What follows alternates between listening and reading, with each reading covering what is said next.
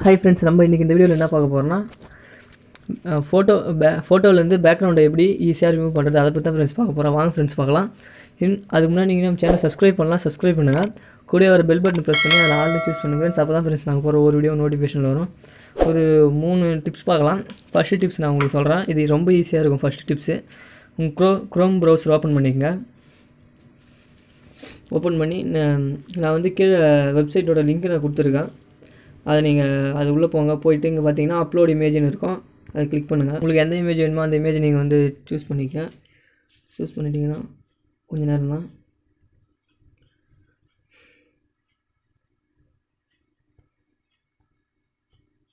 அதான் ஃப்ரெண்ட்ஸ் பார்த்தீங்கன்னா தெரியும். இப்போ இந்த இமேஜ்லேருந்து இந்த இமேஜ் அப்படியே மாறிடுச்சு.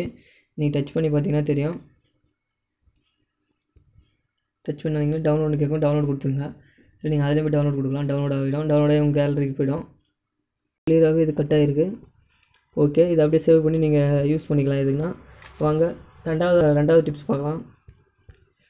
பிக்சல் லேப் அப்ளிகேஷன் ஓப்பன் பண்ணிக்கோங்க.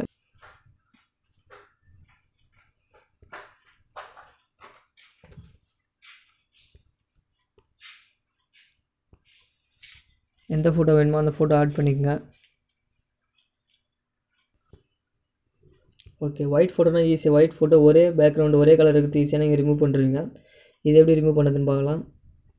ஓகே வாங்க. ஃபோர்த்தாக ஒரு ஆப்ஷன் இருக்கும். அந்த ஆப்ஷனை கிளிக் பண்ணி டிரான்ஸ்பரண்ட் இருக்கும், அதை நீங்கள் கிளிக் பண்ணிக்கங்க. கிளிக் பண்ணிவிட்டு கீழே பார்த்தீங்கன்னா தேர்டாக ஒரு ஆப்ஷன் இருக்கும். அதை ஸ்க்ரோல் பண்ணிட்டு வந்தீங்கன்னா இரேஸ் கலர்னு இருக்கும். அதை கிளிக் பண்ணுங்கள். கிளிக் பண்ணிட்டு எனபிள் கொடுத்துருங்க. எனபிள் கொடுத்துட்டு இப்போ நீங்கள் கீழே எனபிள் கொடுத்தீங்களா, அது கீழே பார்த்தீங்கன்னா ஒரு பென்சில் மாரி ஒரு இது ஐக்கான் மாரி இருக்கும். அதை கிளிக் பண்ணுங்கள். எந்த கலர் இரேஸ் பண்ண நினைக்கிறீங்களோ அந்த கலரை கிளிக் பண்ணி டிக் கொடுங்க, போயிடும்.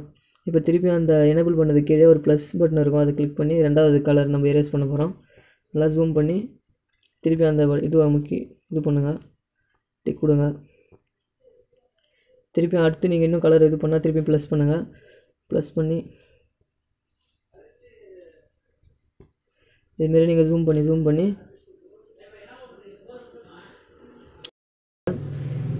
நெக்ஸ்ட்டு நீங்கள் வேணுனாலும் அதுமாதிரி கலர் ஆட் பண்ணி ஜூம் பண்ணிங்க. ஓகே, நம்ம 3வது டிப்ஸ் பார்க்கலாம். நீங்கள் என்ன பண்ணுறீங்கன்னா பிக்சார்ட் அப்ளிகேஷன் ஓப்பன் பண்ணிங்க. பிக்சார்ட் அப்ளிகேஷன் ஓப்பன் பண்ணி உங்களுக்கு எந்த ஃபோட்டோ வேணுமோ அந்த ஃபோட்டோ வந்து நீங்கள் இது பண்ணிங்க. ஃபோட்டோ வந்து சூஸ் பண்ணிட்டு ஸ்க்ரோல் பண்ணிட்டே வந்தீங்கன்னா கட் அவுட்னு இருக்கும். கிளிக் பண்ணிவிட்டு பக்கத்தில் பார்த்தீங்கன்னா ஒரு சிம்பிள் இருக்கும். அதை கிளிக் பண்ணுங்கள்.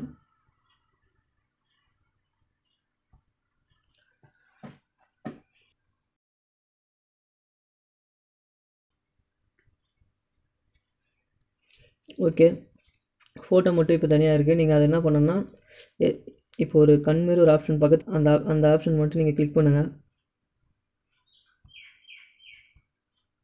கிளிக் பண்ணிங்கன்னா தெரியும், இது மாதிரி இருக்கும். இப்போ நீங்கள் என்ன பண்ணுறீங்கன்னா ஜூம் பண்ணுங்கள். ஜூம் பண்ணி எங்கெங்கெல்லாம் வேணாமோ அங்கெல்லாம் ஆப்ஷன் எரேஸ் ஆப்ஷன் தான் இருக்குது. இதை கிளிக் பண்ணி நீங்கள் எல்லாத்தையும் இது பண்ணிக்கங்க.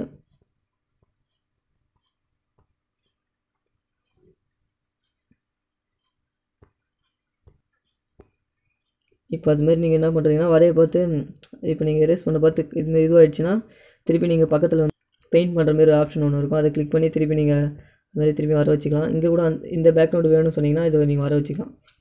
இதுமாரி நீங்கள் கட் பண்ணி சேவ்னு ஆப்ஷன் இருக்குது, இது பண்ணி சேவ் கொடுத்துருங்க. நீங்கள் யூஸ் பண்ணிக்கலாம். ஃபுல்லாக கட் பண்ணலாம், நீங்கள் இதுமாரி கட் பண்ணிக்கலாம்.